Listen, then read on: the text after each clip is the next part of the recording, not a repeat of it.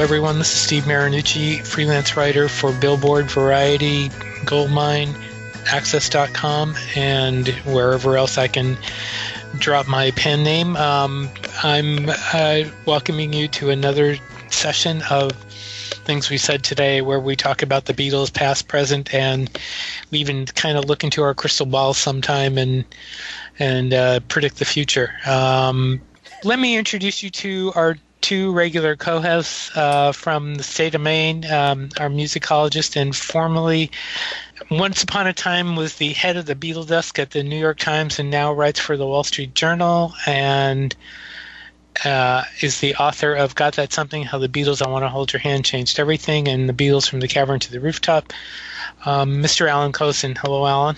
Hello, Steve. Hello, everyone. I got that all out in one breath. Incredible. How about that? I know. And from the state of Connecticut, the host of the syndicated Beatles radio show, Every Little Thing, Mr. Ken Michaels. Hello, Ken. Hey, Steve. Hi, everybody. And me, I'm the author of Meet a Monkey, Davy Jones. I never plugged that, but I'm going to plug it today. Anyway, we have some news to go through first. Speaking of the monkeys, Michael Nesmith announced, or actually Mickey Dolenz announced yesterday that he's going to be joining Mickey Dolenz as a special guest on two shows this week in the Los Angeles area. For you, those of you in that area, by the time this show goes up, I believe the shows will be happening. But one of them is at the Canyon Club in Agoura, which I've been to. I saw Peter Asher there a couple of years ago, and it's a nice little club. And some of the people that play there are absolutely astounding. I think Brian Wilson has played there, among other people. But anyway, it's a great little place. But that should be fun. Ringo did a Billboard interview this week talking about Tom Petty, who, by the way, is on the cover of the latest Billboard magazine that I just got in the mail today, and there's a bunch of articles in here and ads memorializing Tom Petty. Ringo says in the Billboard interview, "I'll miss Tom. Tom was a good friend. I played with Tom. Tom played with me. I got to know him over the years. Really got to know him when he was in the Wilburys because of George Harrison. All through my career, we've lost really great friends and people who aren't my friends but were great musicians and writers. In our business, we've lost them very young as well. But overall, there's still a lot of us out there doing what we do." Also in Billboard, in that issue, is a full-page Paul McCartney ad. Or I should say it's an ad about Paul McCartney.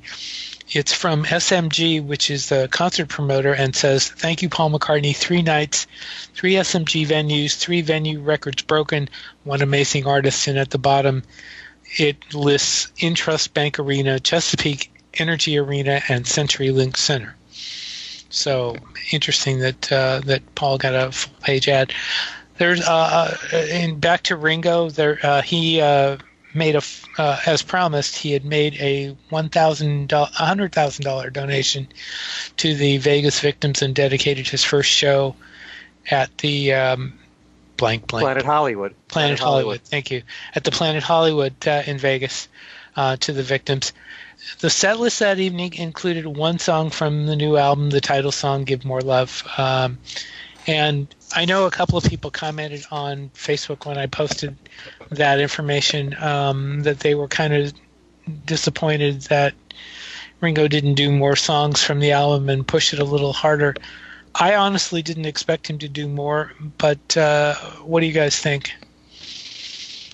Alan, you want to start? Alan? Sure, yeah. I mean, I think it's a kind of a missed opportunity because this album has so much good stuff that he could have added to his set list. I mean, some of which have members of his band on them, and it seems to me that, this is an album that, a lot of people kind of were a little more excited about than Ringo album than they normally are with Ringo albums, and maybe it's not going to be played on the radio if he's going to promote it, and people are going to perhaps be persuaded to buy it. It's going to be through seeing him play the songs live and saying, "Hey, I'll go get that."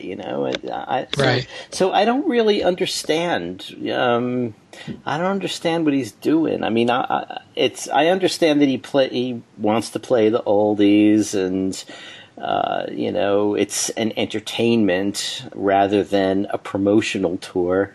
But he's making a new album. I would have to think that anybody who bothers to make a new album wants as many people to hear it as can hear it. Right. So why not play some of, there's a number of good songs on that. I don't see why he is playing just one. And the one he's playing is, I don't know, to me, when we talked about it, it's an okay song, but it's kind of a generic recent Ringo song, whereas some of the other songs really have a lot more going for them, I think. Mm-hmm. Yeah, of all the songs on the album, I was surprised he picked that one. Ken? I agree totally with Alan, especially after all the times we said that We're on the Road Again is a natural. Right.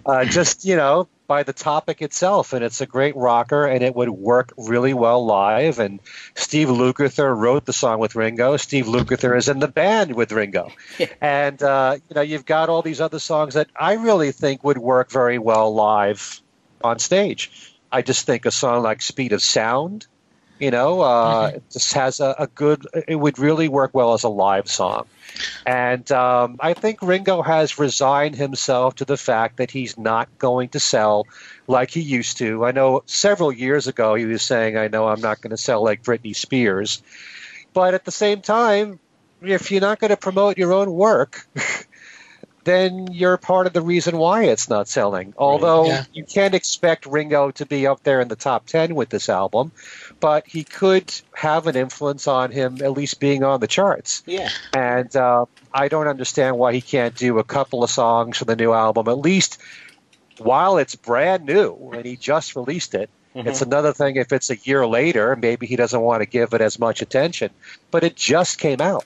So I don't understand why he wouldn't at least do We're on the Road Again. Right. The one thing, as I mentioned in my story, is I was told that the set list will be added to once he leaves Vegas. They're playing a little shorter set while they're in Vegas, which I don't really understand. I mean, why the set list has to be shorter in Vegas, but. Well, you know something? Ringo has played at a lot of casinos. Right. Casinos, as a rule, give you a shorter show because they want you to go out there and gamble. Right. It's always been that way. And I've noticed that when I've seen Ringo at Mohegan Sun in the past. That's true. It has been a little bit shorter, those shows. And all concerts in particular that I've seen at a casino. Mm-hmm. So that could be the reason why.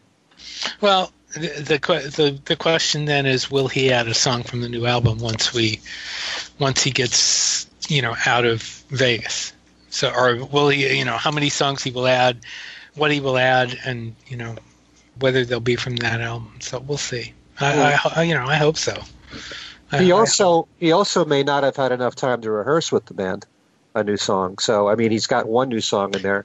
They usually, they usually jam rehearsals at the beginning of the tour, before the tour starts. I mean, they take like 1 or 2 days. So that may be it too. And, I know that when I've seen him later in the tour, there's really a difference. You can tell that they really gel together as the tour, goes on. Mm-hmm. So, but are you seeing him on this tour, Ken? I'm seeing him for 2 shows. I'm seeing him at the Beacon in New York City, and one of the shows in New Jersey, back-to-back on the 15th and 16th. Okay. Because he's not playing California this time. Of November, by the way. 15th and 16th of November. Okay. Anyway. All right.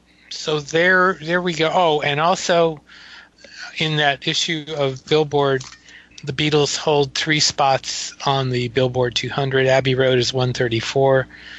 Beatles 1 is 173. And Sgt. Pepper's is squeaking in at 199.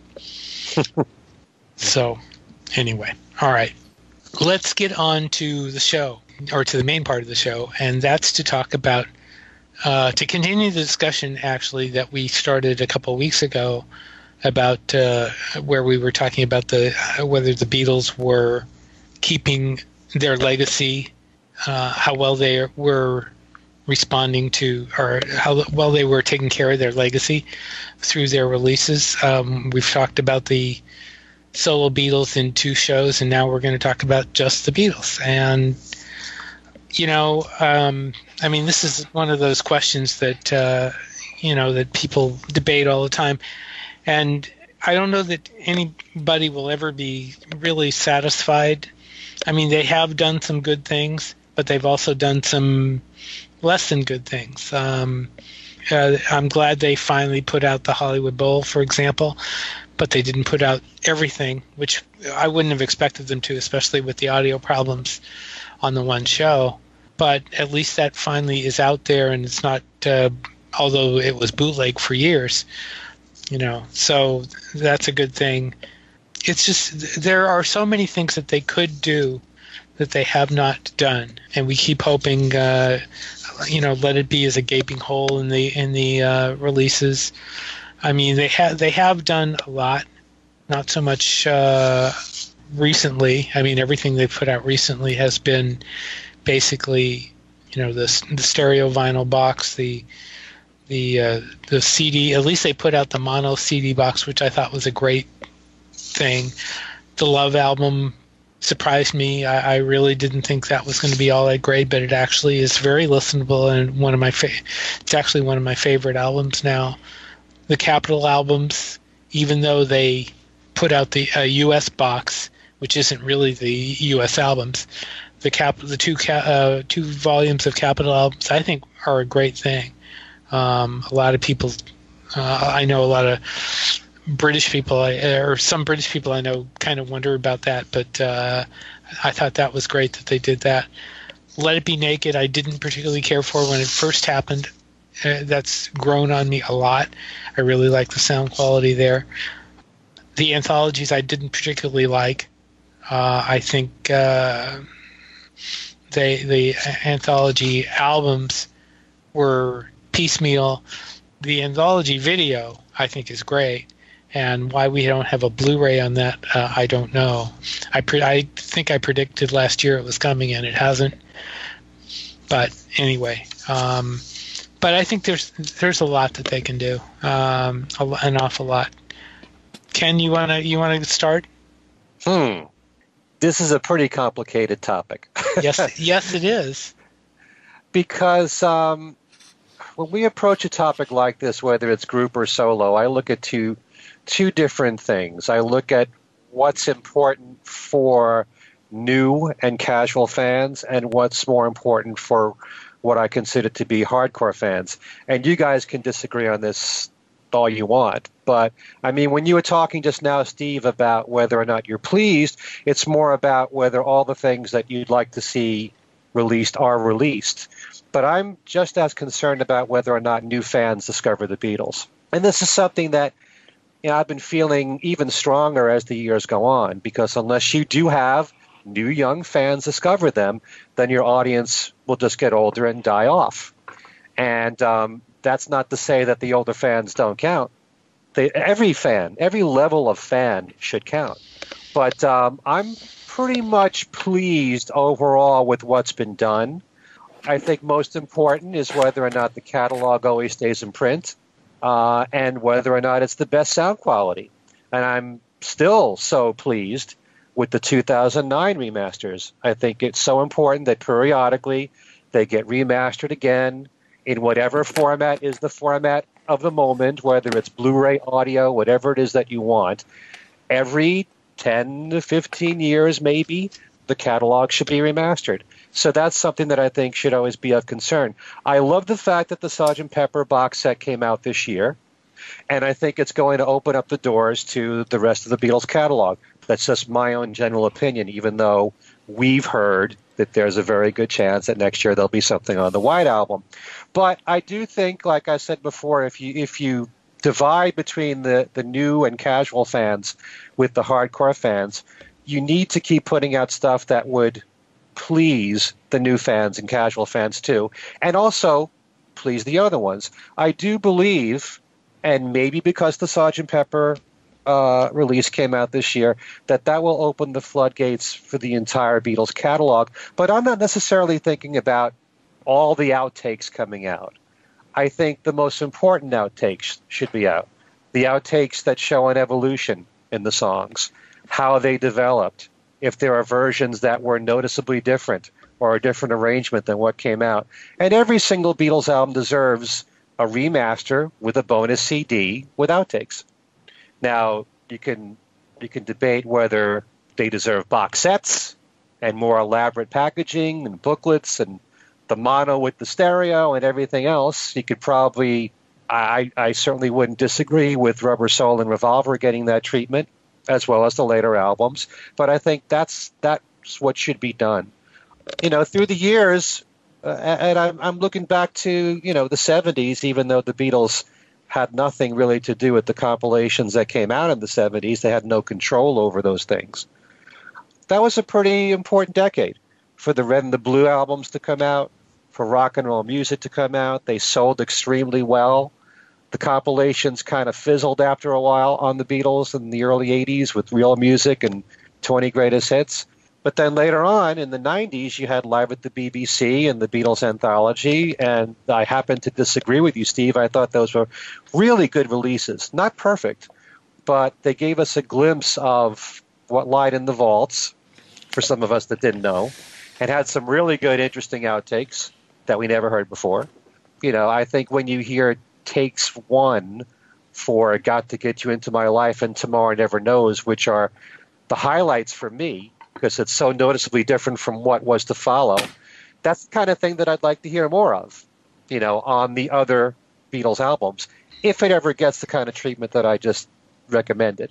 My big problem with the anthology is the way they spliced them around and cut them up and messed. Oh yeah. I think if they had just put the individual outtakes out without messing around with them, I would have been fine. But they didn't do that, and and I think they really botched that. But they did that on some of them. But there's plenty of tracks on the Beatles anthology that they didn't touch at all. Yeah, but the ones. Yes, it is sticks in my head. That just irritates me to have to, the way they mess that up. I think we all liked it at the time. I think the dislike is now retrospective because we've seen what they did with the Pepper Box, which was a totally different approach. But at the time it came out, I think we were all pretty thrilled to have anything, that amount of unreleased material, 6 discs worth, Well, no, I think there were complaints at the time, but remember too, I remember that Ringo said, "That's all there is. There ain't no more." Yeah. Which, yeah, everybody knew, that was not true, but. No, I do remember hearing complaints about that at the time. And in fact, it seems to me I read them in Beatle Fan at the time. So, and your point about the BBC, Live at the BBC is, you are right. Those are great. I mean, I know there are people that would wish that the Great Dane sets would have been the model for what the Beatles put out, but that wasn't going to happen. It just wasn't. Why? Well, I mean, but why? What? Yeah, there are a lot of people, various jazz people and other rock groups, particularly jazz, I'm thinking, where they put out a complete radio recording set, it goes on for as many discs as well. At this point, the Great Dane wouldn't even be adequate because there's been a lot of material that's been found since then. But why? I can't think of a reason why there could not have been a complete BBC release. Well, I just think that does cater to the hardcore fan there. I mean, I love hearing all that stuff, but I'm not the average person. Hardcore fan will reach into his pocket and take out his wallet and will buy them. So why not cater to the hardcore fan? I think at the time that the BBC albums came out, the economic thought of the record companies was different.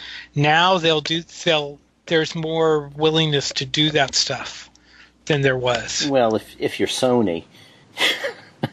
Well, I mean, the Beatles aren't on Sony. Right, but I mean, let's go back to the anthology. I mean, that was supposed to be a 6-disc box set originally, and they split it up. Yeah. You know, so I mean, they didn't. I guess they didn't think that 6 discs as a box would sell, and so they carved it up.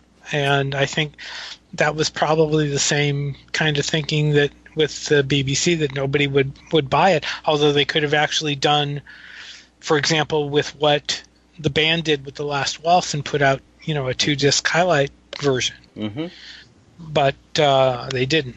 So, yeah. But why do we have to have every recording out there? Because they're great, and we want to hear them. Because I really think that it's still a small percentage of the fans that really want to hear them. I think it's larger than you think. I especially now. I think as the years go on, and as the original fans get older and have the prospect of not hearing all this stuff, they want it more. I think there has to be some kind of compromise. I don't think everything should come out, but the most interesting ones should come out. If you listen to the BBC stuff, for example, they did how many recordings of "Please Please Me" on there, and who can really tell the difference between one and most of them? So is it really that essential for that to come out? If you listen closely, you can tell the difference. I mean, when these things used to come out on vinyl bootlegs, I would take them home and I would play all the different versions together. I'd speed correct them so they'd be in the same key, and in some cases I'd have one playing through one headphone and the second playing through the other headphone. And there are differences. And, I was kind of interested at the time in figuring out first of all, whether a new bootleg was going to have stuff that we didn't have before, and if it did, what it was, and trying to sort of assign each of these performances to whatever date it was supposed to be, which was a lot of work, but it was fun. But they are a bit different. I mean, you listen to all the Till There Was You recordings. There's a bunch of those, and the solos are all a bit different. Mm-hmm. I used to equate those a little bit with studio outtakes, because they actually kind of were. I mean, they are and they aren't. But I mean, I used to listen to them and I used to go, I wonder how that figured in, the way that the song actually ended up. That's the way I kind of used to look at those. So yeah, in that case, there is something valuable to be gained from those, especially those. Yeah. Those BBC recordings are. And especially if you do them in context with the announcer talking and the bits of interviews, and if just having a bunch of tracks wouldn't be quite as good as preserving the show more or less as it was. Maybe not all the other acts, but the Beatles segments. It really gives you a feeling for the time and what was said and what they're doing at that particular point. And, there's one thing where the officially released versions, I think also I was a little disappointed, because they did some editing within the interviews and spoken parts. They're not the complete things that were said. They may take a phrase out or a sentence out or something like that. And, and why? There's no real need. But yeah, I mean, I would like to see the full BBC archive come out at some point. It really ought to. I mean, I've listened to it all many times and have never thought, oh man, the same 4 songs again and again, because they did a lot of different stuff too. They have all those songs that they never cut in the studio, which I think are probably, at least in one example, are all out now. I can't think of anything. Most of them are out. Not all of them, though. Not all. Especially the early, like the first one with Pete Best.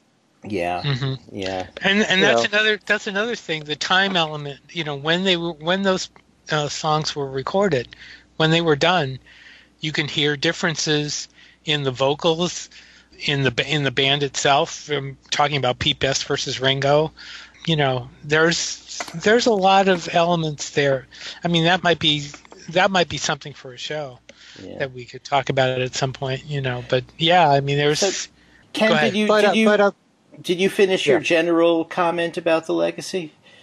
No. Okay, go ahead. But just to finish up on this, it's one thing for us to talk about this and why we're fascinated with it.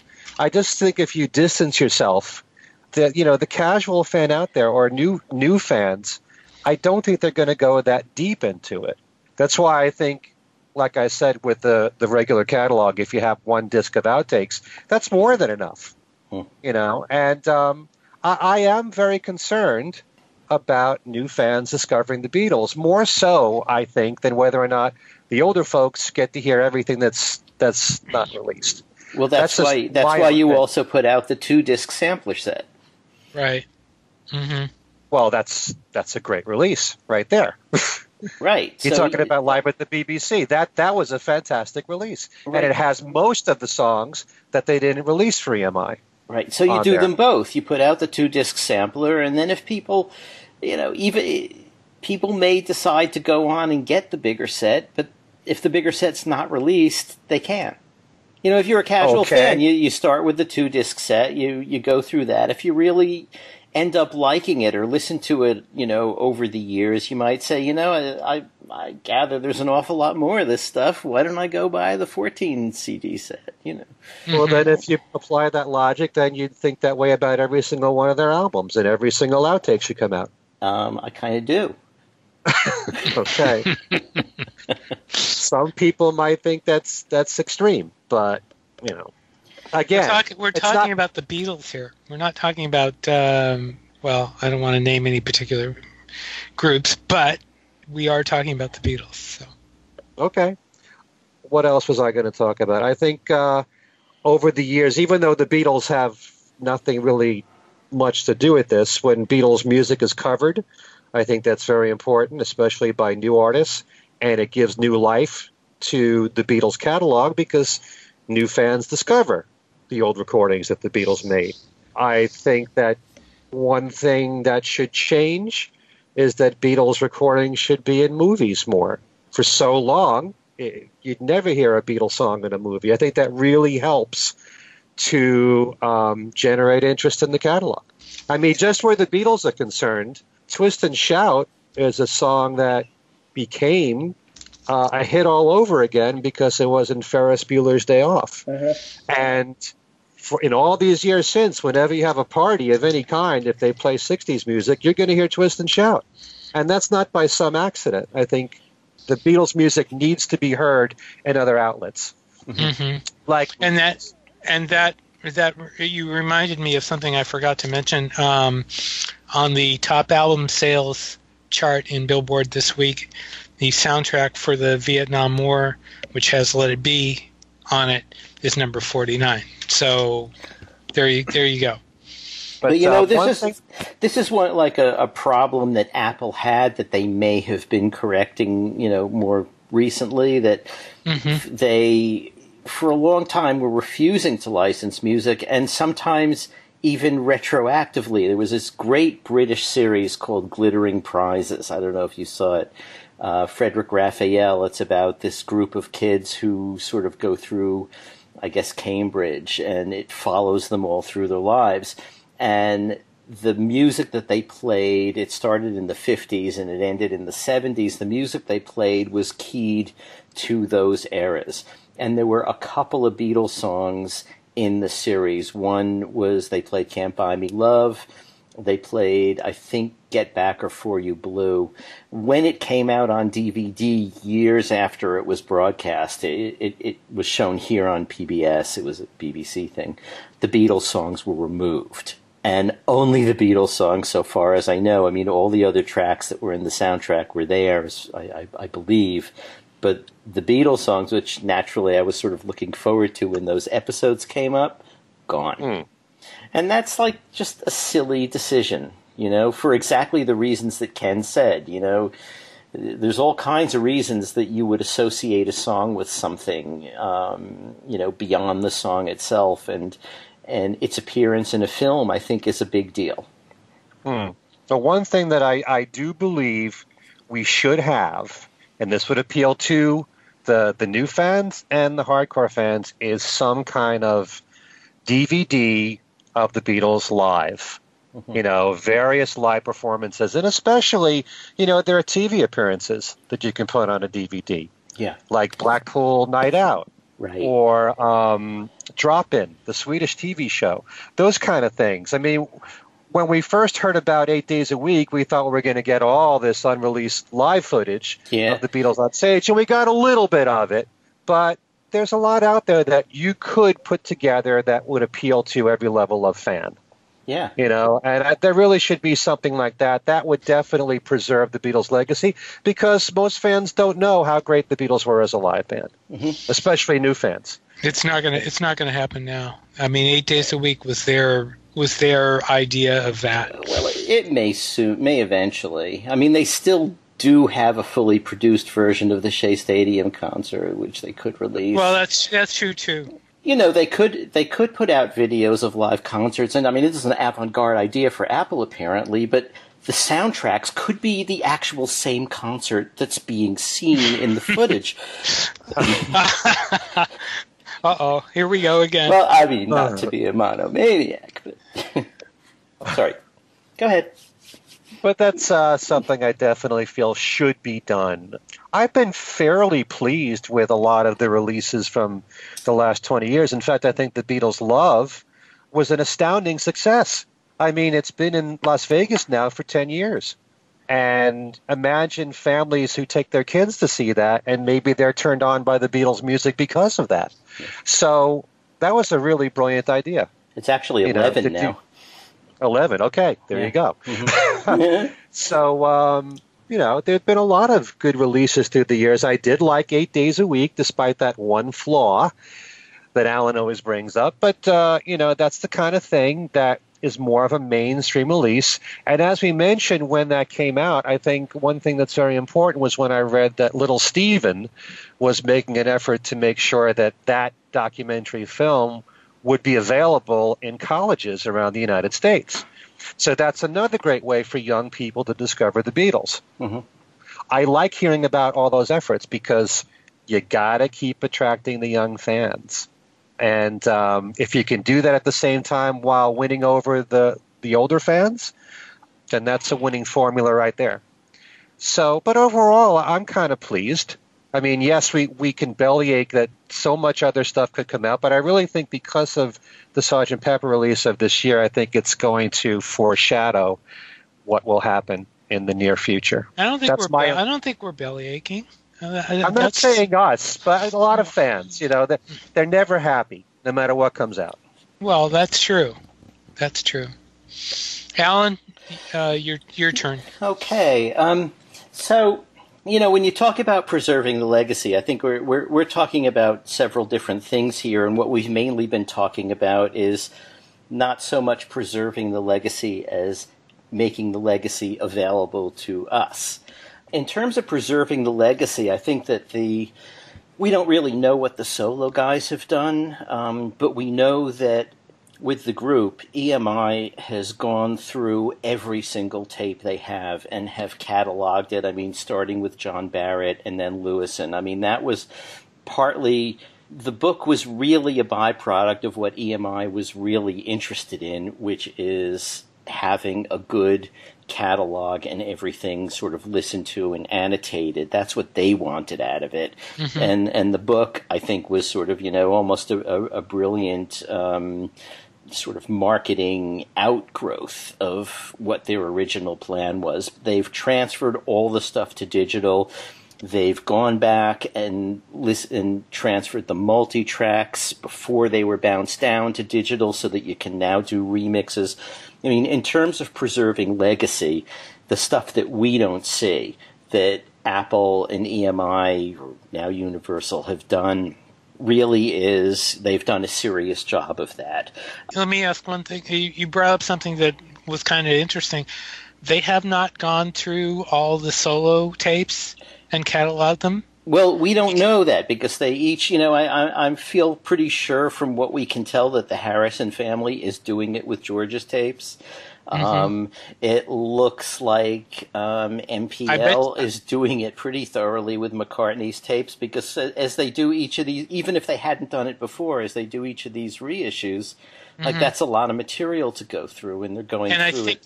And I think you can almost say that Sean, the Lennon estate has gone through his stuff too. Yeah, actually, I think they have. Because Yoko has remixed them once, remastered them once. I think they. I know that when they were putting together that anthology box, they went through everything. But I'm not sure that I guess they didn't have to do what EMI has done with, going back to the pre-bounced multi-tracks, because by the time they were doing the solo stuff, they probably had as many tracks as they needed and didn't need to do that. So, that was probably a little easier for them. In terms of Ringo, I don't know what he's done, but I do know that a few years ago, his publicist said that he was sort of collecting copies of the interviews he'd done, and she asked me for copies for the ones I had done with him. So, he must be putting together some kind of an archive. Well, he's told Chris Carter a couple of times he was working on, some kind of collection, but we have yet to see that. Yeah. Which is really kind of a shame, as we talked about when we were talking about his solo legacy. Right. What do you mean by collection? I mean, I heard that he said an Apple Years box set like what George had. Yeah, I think that's what I'm referring to. Yeah, he was, but I mean, any kind of anthology of his stuff, obviously there hasn't been any big, anthology, as we talked about when we talked about the Ringo thing 2 weeks ago. So no, but he has said that there is some kind of a project that's been in his that has been in his vision.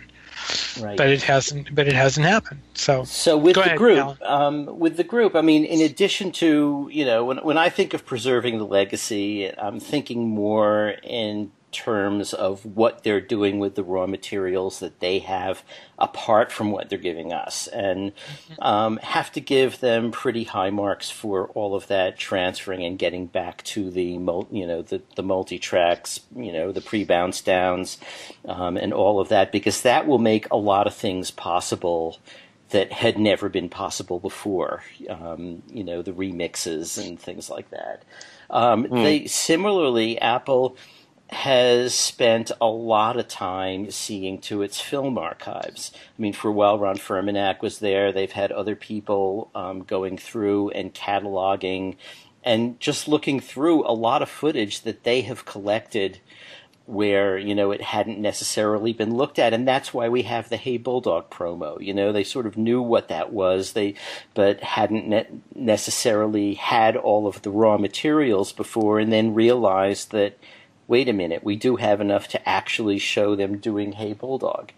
That in itself is kind of a big thing. I don't know how many other things like that there could be, probably not much. But, they're getting their film archive together too. Getting it out seems to be a little slow.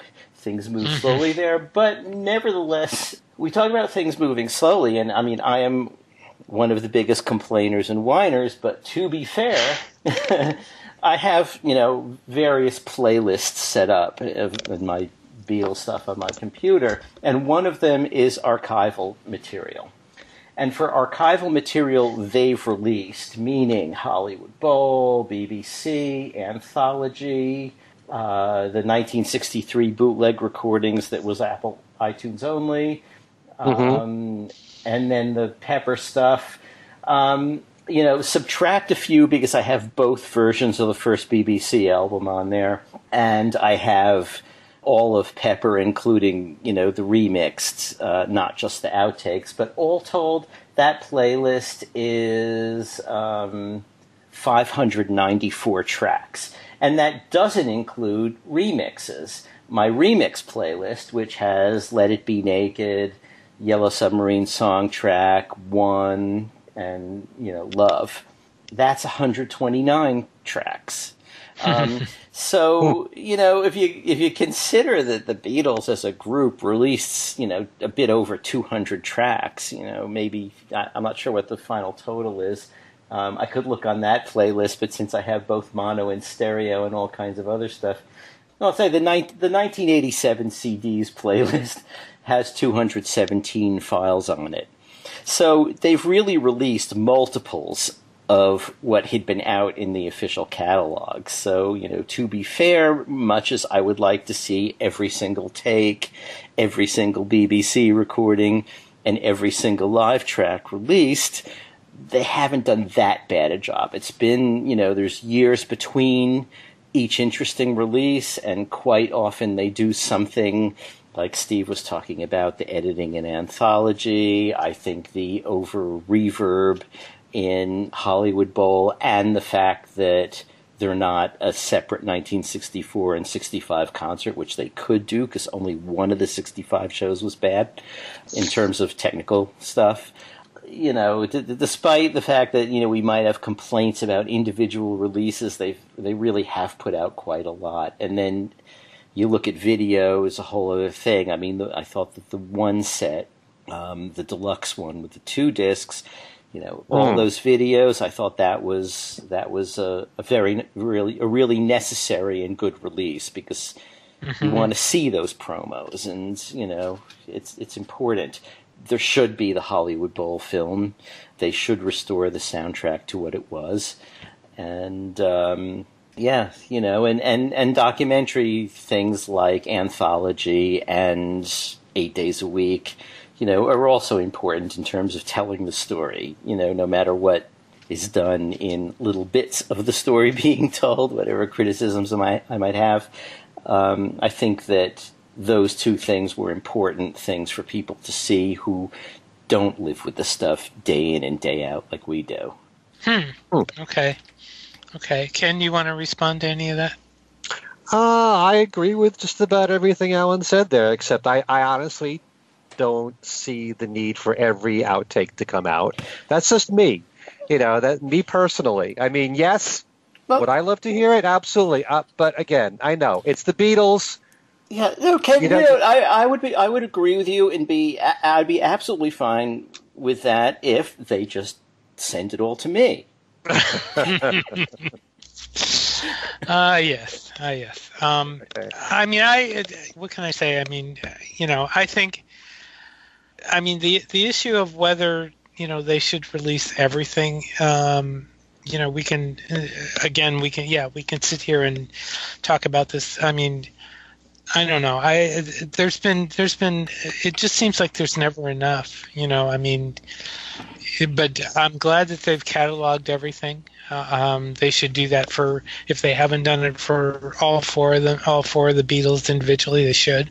I would suspect they probably have. I think that's probably something that you do nowadays because it's absolutely necessary. Yeah, see, a lot of it isn't in EMI's or Apple's hands. A lot of it is in their hands individually, so it's sort of up to them to do. Oh, I see. I don't see all 4 parties agreeing to releasing everything. I think we just made a major breakthrough this year with Sgt. Pepper.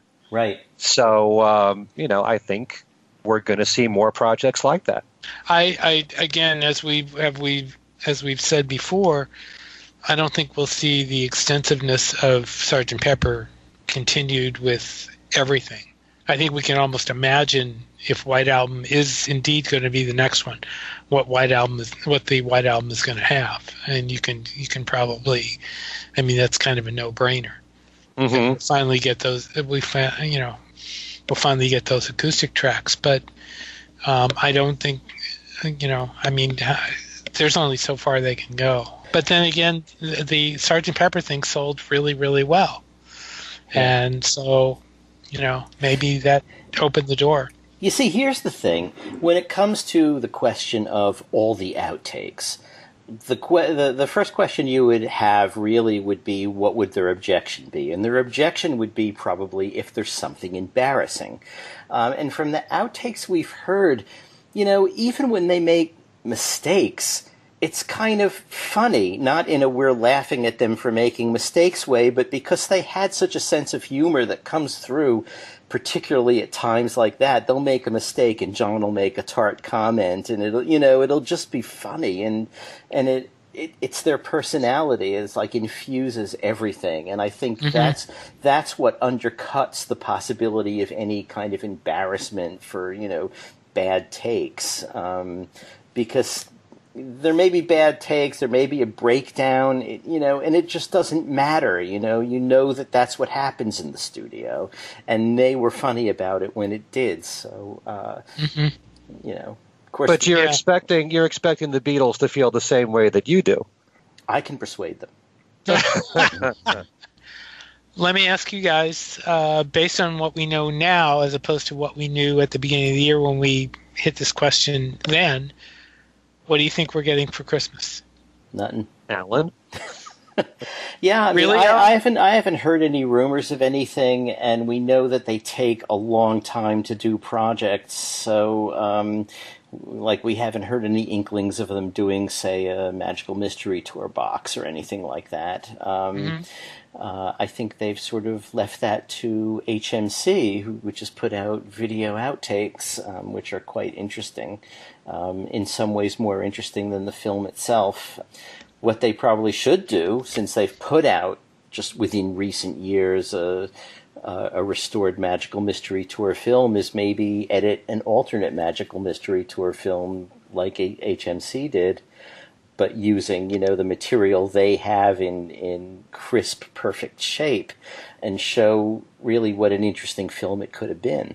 But, I haven't heard any rumors about that happening, and kind of like it's the middle of October, so I would be happily surprised, but surprised, if they did come up with something for the holidays. Ken? Well, if you've noticed in recent years, you usually find out about a Beatles release very close to its release. Maybe, if you're lucky, a month before it comes out. And that's what it's been like the last few years. If I was to think of anything that might come out, it would be something from Magical Mystery Tour. But I'm not just thinking about the movie itself. I'm thinking about the songs. You could do a remastered Magical Mystery Tour with outtakes of songs from there, although we've already gotten outtakes of Strawberry Fields and Penny Lane, which we talked about before. What do you do about that? But I haven't heard of anything. Concrete, But my guess is that we'll get the White Album next year, and that's going to be the next big thing. Yeah, same here. I haven't heard anything concrete either. I hope they surprise us and come up with something, though. That would be great. God, I don't know why, but if anything comes out, I'm still holding out for Let It Be on DVD. That would be easy. That would be. But they might as well save that for 2019. 2020. Well, what if I'm not around in 2020? What if I'm not around in 2020? Well, you just have to be. Oh, okay. Hey, I've got this deal about Helter Skelter, so you might as well have one about Let It Be. Okay. Yeah. I was just sort of, looking up. I haven't found it yet, but I was looking up how long before Pepper they released the info about it when they put the press release out. It seemed like it was only like 3 weeks or so, wasn't it? It was more than that, I'm pretty sure. Okay. Yeah. And even the Beatles One, the Beatles One Plus, we found out pretty close to its release. It's pretty guarded, this information. Yeah, that's true. Yeah, that much is very true. There used to be a time, and I've mentioned this before, where they would divulge stuff. Way back when I interviewed Yoko the first time, she told me about the John Lennon box set.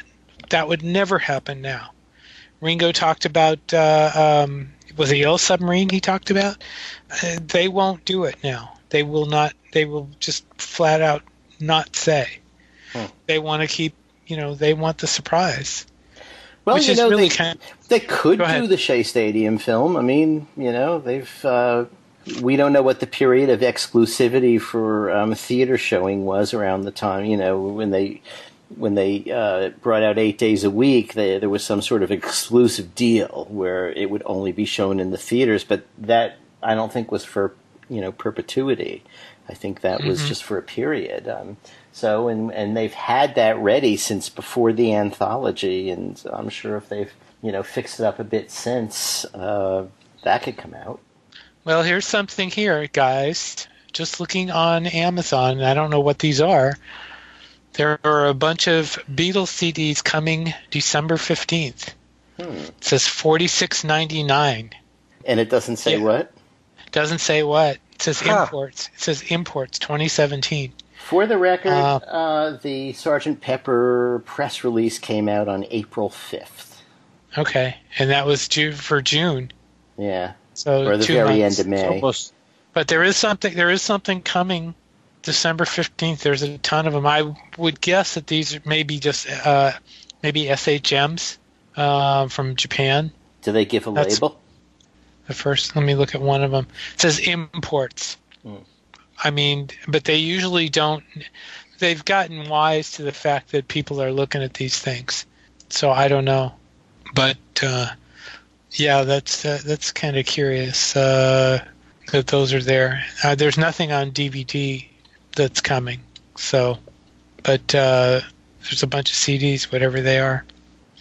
So that's all we have to do. Look on Amazon to find out when anything new is coming out now.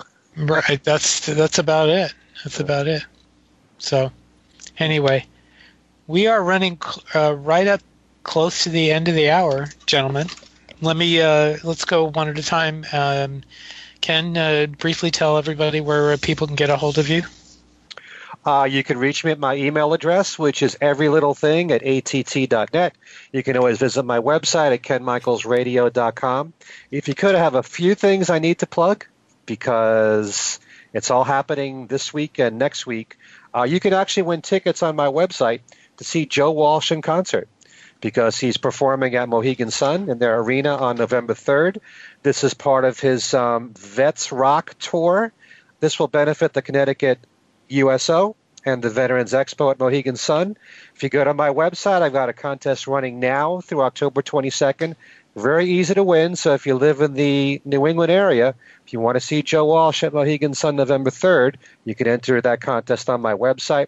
I know I mentioned this the last couple of weeks. I have a special contest to win Brian Wilson's new compilation. I just wanted to wait until I got it in the mail. It's starting this Thursday, October the 19th. It's called Playback, the Brian Wilson Anthology on CD. And we had Ken Womack on our show not long ago. I did an interview with Ken, which is going to be on my website soon.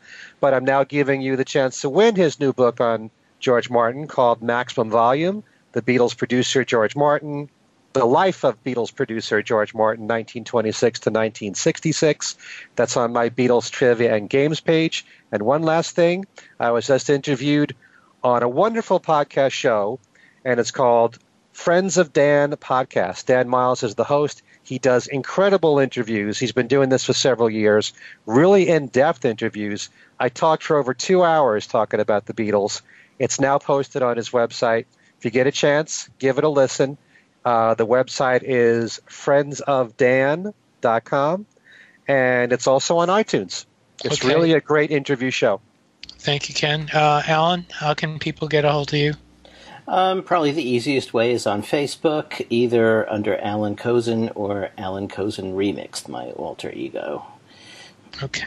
Okay, and you can get a hold of me at BeatlesExaminer@gmail.com. I have a Beatles news page called Beatles News and Information on Facebook. To get a hold of the show, you can to yell at us or compliment us or send us money. You can write to us at thingswesaidtoday@gmail.com. We have a Beatles Things We Said Today Beatles radio show page and a Things We Said Today show page on Facebook. The second page is tied in with the Fab4Radio.com broadcasts. And thank you, Matt, for broadcasting us every week. And thank you to Michael Lynch for composing the theme song, which we never credit, but I'm doing that now. Thank you, Michael. I think we've covered all the bases, and I think we are through. So for Ken Michaels and Alan Kozin, this is Steve Marinucci saying thank you for listening, and we will see you next time.